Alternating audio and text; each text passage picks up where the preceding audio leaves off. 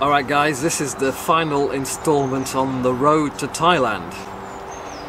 Now you see me play this morning, poorly, and it was very cold.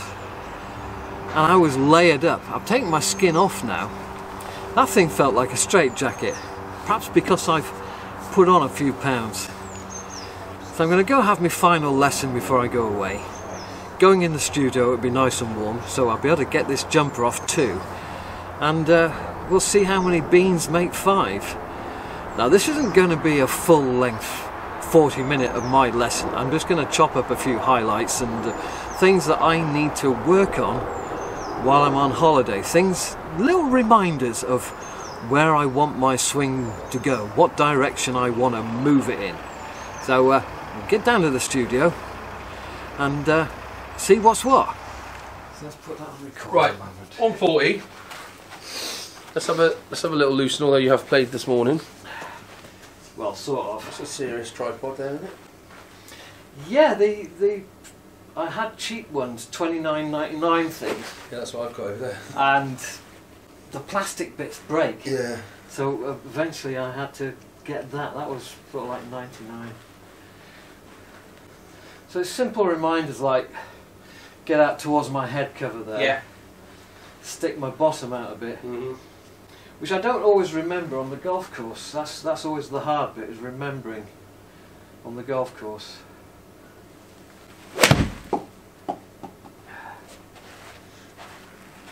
Gosh, Mizuno shoes, you don't see many of them, do you? Or Mizuno, as they say. They're 30 quid cheaper than the FootJoys. Really? Yeah. You forget what a big brand it is in Asia, don't you? Indeed, yeah. Yeah. That was a bit of a shove, wasn't it? Not surprised. So out over. Very inside you were there. Yeah, that doesn't surprise me. Nice. Second one in the hole. Not bad. Not bad at all. I'm not quite doing this on the golf course because there's too many thoughts. Yeah. And of course I'm lugging that thing around with me as well, and then, oh, what am I going to say on the next hole? That sort of thing. So it's out towards my head cover. Stick your bottom out.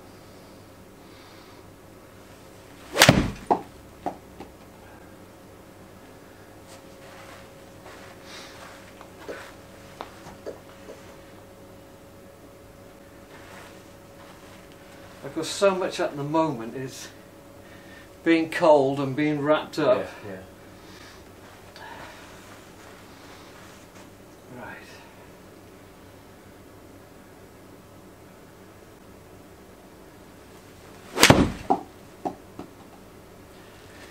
See, I'm just not hitting this like out there. Which is fine. The point is, we know you can do it. Yeah. So it's in there. The more you work at it, it will eventually come from the homework to the exam paper. Oh, indeed, really yeah. good video. I've been a bit mean here because I filmed you before you were swinging. But just to highlight that thing we've talked about of feel and real. Yeah. So you've got the head cover there. You're saying all the right things. Your practice drill is lovely. So you're going, I need to come out here. Yeah. There's my head cover. I need to come out here. Yeah, I agree with all that, Simon. When we pull the trigger, I've bowed the wrist on its yeah, inside. just flipping there, yeah. So you remember, if it doesn't feel like this to you, you're probably not doing it. Yeah. And trying to, I think the big one for you, and you're on it really, is the bow of the wrist. Yeah. That causes more. You've got to be really. It's the chest, isn't it? It's this bit here, and this triangle stays intact to make the start of the taper, doesn't it? Yeah. So that bit does it, not your classic. Because that's the bit that gets you inside a bit more than anything, isn't it? Yeah. It's almost it's probably a better takeaway than we think, but your bowed wrist. And you can drive a bus through there. Yeah. So I always felt that the left tricep does the work. That's it, and we're out there. That's it. Yeah. That's it. For me, if I can get that first yard correct. And now look, do that again. Now look how close your arm is. You're on line. Yeah. It's in here rather than you're connected. rather than there. Yeah. And I think that'll help this, won't it? Yeah. Because when you get here, anything can happen. When you're connected, you're kind of going to stop short and get that long swing out of the way. Part of that is the restriction I have, and I've never ever been able to find the stop. Yeah. So it does that. Yeah. It goes from there to there. Right, so think about going away neutral sort of thing with Yeah, it's the body that with my does left not the shoulder. hands, yeah.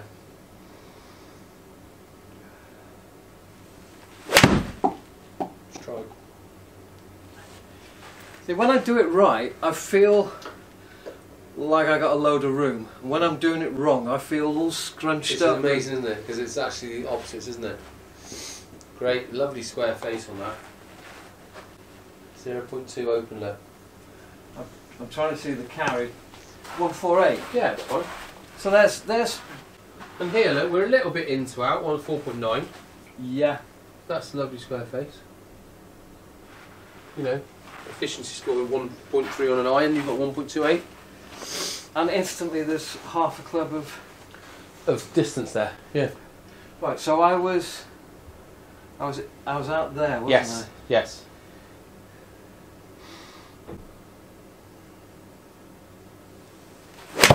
Shot. Very good shot. Oh, I wasn't doing that this morning. All wrapped up. yeah, but like you say, I mean, I can see you've been putting some work in because you're swinging it better now than when Yeah. I first saw you. You've definitely put the work in. Like, it's cold, we're wrapped up, the ground's muddy. So let's try that again. So it's Yeah, that's It's this really left important. shoulder. Yeah.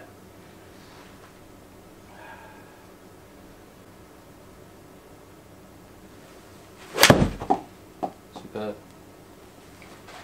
see, that's the middle, That's what the middle feels like. and that's half to a club longer. But don't be a normal golfer and be negative. Be positive. I can do it, is what you should be saying. oh yeah. It takes time to take it to the golf course, but at least you can't. I would say to lessons now, you can't turn around and go, Matt, I can't do this because I've just seen 3 perfect shots, really, haven't we?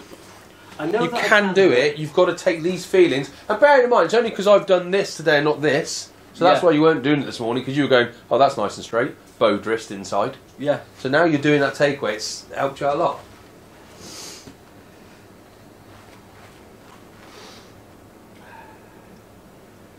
Right.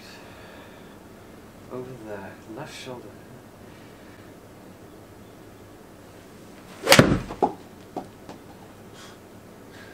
Four arrows, isn't it?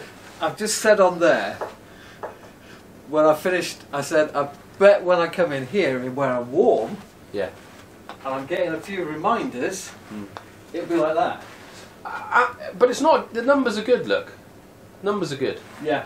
Yeah, this efficiency you'll know is smash factor here. Yeah. The optimum that is 1.5 with the driver straight face. Yeah. You know, as soon as we get some loft deflection when we can't get 1.5, If you get 1.4 out of a 7, 1.3 is really. well. No, pros look for 1.4 on irons. We say to club golfers 1.3 is amazing. So, Yeah. lovely ball speed, it's just a good golf shot. You've got it. You just have to take this to the golf course, don't you? Yeah. Which a number of factors change. Your slopey lies. Oh, indeed, yeah. You know, hence you've got our little roundabout over there with the slopey lie training. I've had a lot of issues with wedges and 9 irons. Right. Where I'm sort of like hitting that knife out to the right. Well, why is that? I think I So- think I'm set up closed, We're flat. and then we're doing Yeah, that. we're flat. We're Oh, we're doing exactly. that. Yeah. So I bet with this takeaway, it would sort of, you know. Oh, there's a little skinny. Yeah, that was the first one a little inside. Was that the That first was one? the first inside? one a little bit bowed. If you watch back on your camera, you'll see that the first one is about 5 swings. You've got a little bit there. Yeah.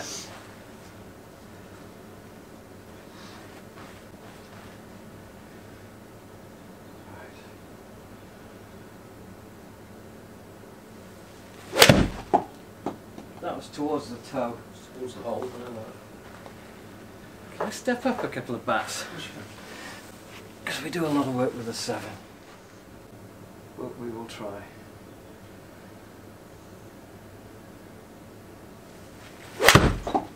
We'll start with the skinny one. Mm-hmm. There's little things when you're a golfer which I just think have an effect you don't realise. So, see, when you're at the ball, Yeah. your little swing trigger twitches that. Is it?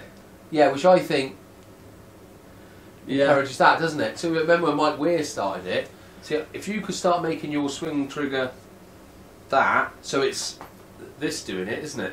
Yeah. Does it make sense? Yes. It's probably totally subconscious to you. Again, you'll see back on that. Your little swing trigger is A little kink.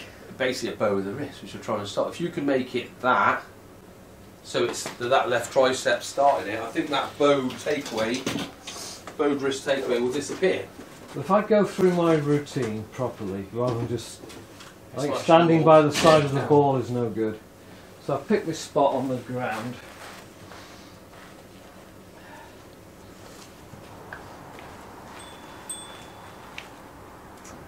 Yeah, there it goes. Yeah. See the strikes back? Yes. Just encouraging that shoulder takeaway rather than the bowed wrist takeaway, aren't you? 12 holes, Roberts 118, are we? Yep. Roberts, Long and Watkins. Of course, I haven't got any dots on this club, so I haven't picked up everything. 12.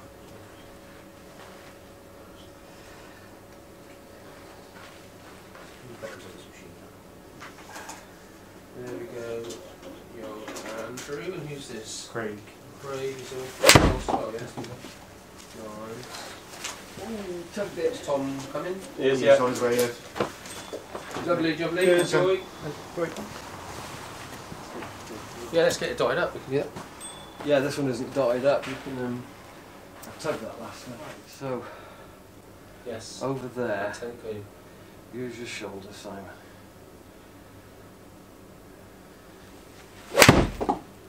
You'll be filming the flight and all sorts, I hope.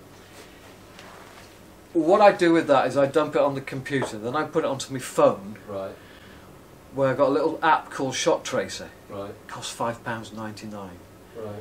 And what it does is it finds the impact point, Yeah, and then it tries to follow the golf ball and it'll draw a line. yeah, yeah, yeah. And then you can adjust that line. Right. What was that, carry? 166. Ooh. Not far off your first shot of 170, was it? Slightly skinny again, wasn't it? I think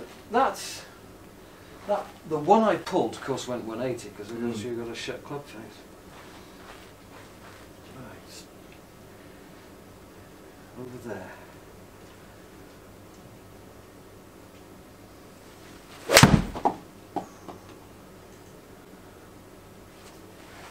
Nice. 5-iron on the green ain't bad, is it? Have no English at all can be an even bigger laugh. Right. Because then you've got that communication difficulty that you can laugh about. Do they actually try and club you and stuff and all that though, or not? After about 3 holes, they'll start clubbing you. Right, okay. You've got to be careful. I was on this one hole. Now I'd gone past the 150 yard markers with my drive. Right, And she said 150, and I thought, well, 150 is there. right, And I realised she was clubbing me for the wind. right. So she'd added on 10 yards for the wind. If I hadn't have thought about it, I'd have thought, 150 into the wind, I need a 6-iron. Mm. But, so you've got to watch.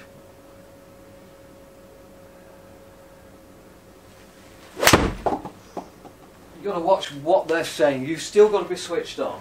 You've got to interpret or double check it almost. Yeah. But some of them are just, they'll drive your golf cart and they'll rake the bunker and they mark the ball, they clean the ball, they pull You the still have a plug cart out. as well, do you, with a caddy? Some courses are compulsory cart. Are they? They only cost £10. A compulsory cart. I don't like playing on carts. It kind of ruins my perception of the. It does, because you get to the ball and you're going, where am I? Yeah, too soon, yeah. Some are compulsory cart path, Right, which is really annoying. which is annoying. The retired guys, the guys who've got divorced and they've gone to live out there with their little local girl, you know, they'll play the cheap Charlie courses, Right. where they can walk and they don't tip the caddy enough money and that sort of thing. Do you still have to have a caddy at those? Can you carry your own bag? No. Really? Nowhere? No. It's, you are seen as a wealthy man, you will provide employment. Because you play golf? Yeah.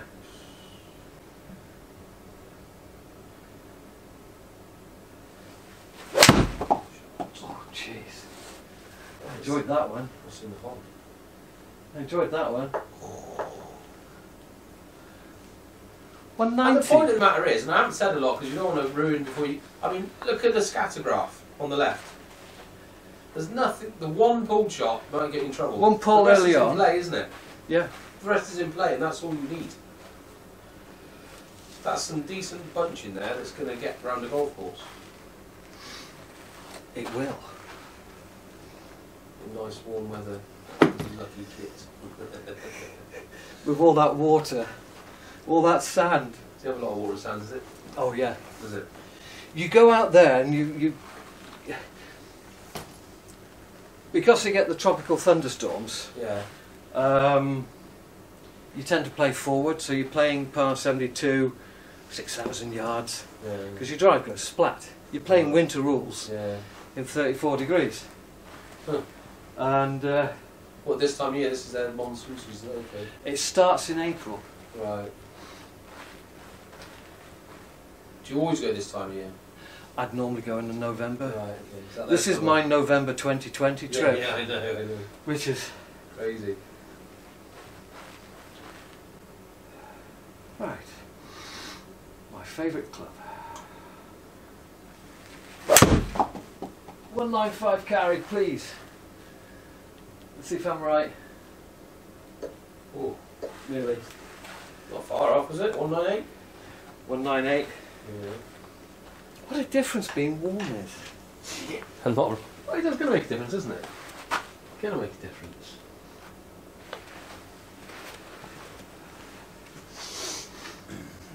Playing a par 3, it was Siam Country Club Old Course where they play the Honda LPGA. And it was a par 3, it was 195, and the flag was right on the right hand side. And all the greens at this course, they all do that. Right. And they're shaved. So if you miss a green, you're going down 30 yards. Yeah. The best I've ever done on it is sort of like 80, 81. Right. And I hit this just right of the flag, between the flag and the edge of the green, which was Yeah. only about 8 feet, and it rolled up to the flag. And one of the other caddies, she said, lucky Falang, which is lucky foreigner. Yeah. He says, lucky? I said, give me another ball. And I hit the second one exactly the same. Nice. But that was the highlight of the round. As I say, you miss the green, you go in 30 yards away. Tough and golf, yeah. And the ladies shoot 66 round it. Although I think they're playing more forward tees than I Did you do. take for granted how good the ladies on the tour are? Oh God, yes, they're very good.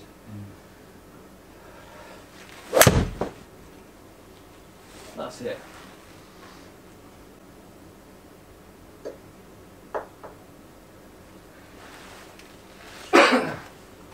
Straight again. What's your handicap now? My index is 5.4, which means 6. Right. But I have every intention of getting 4.9 this coming year. You will do hitting it like that, won't you? Let's try the other shape. See if I can hit the other shape. You right? Yeah. I didn't see you that. I was going to say I was here. Yeah, no worries.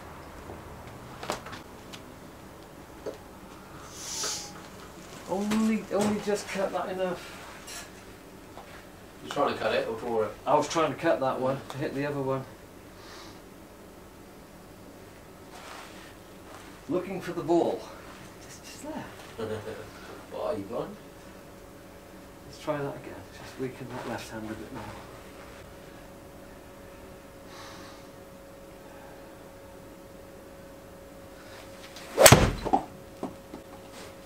Turn, baby, turn. So it's Turn. not long.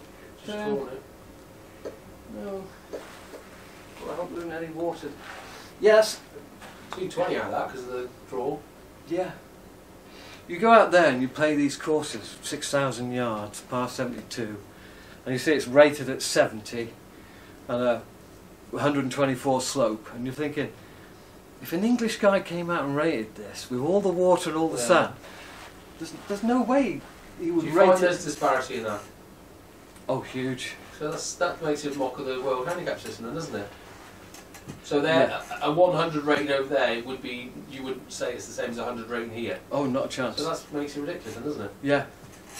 Plus, I very much doubt they will have a handicap chart outside the clubhouse. Oh really? Yeah, they won't have bothered doing that. Right.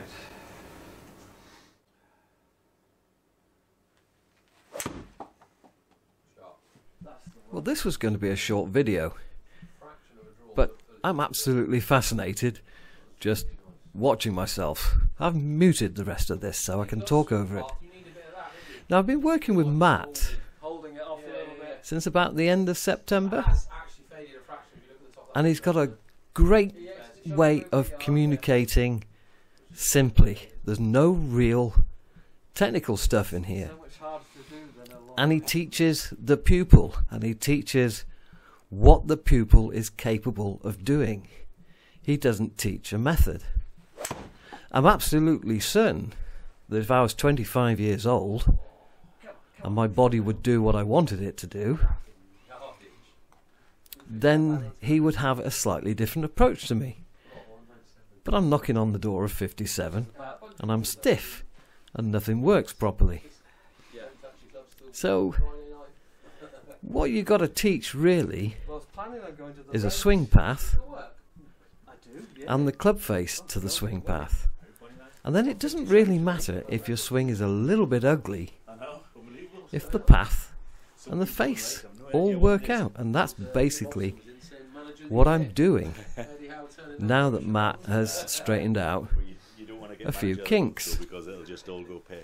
And we've all got kinks. And it's important that you have that second lesson and you have that third lesson and that you practice between lessons.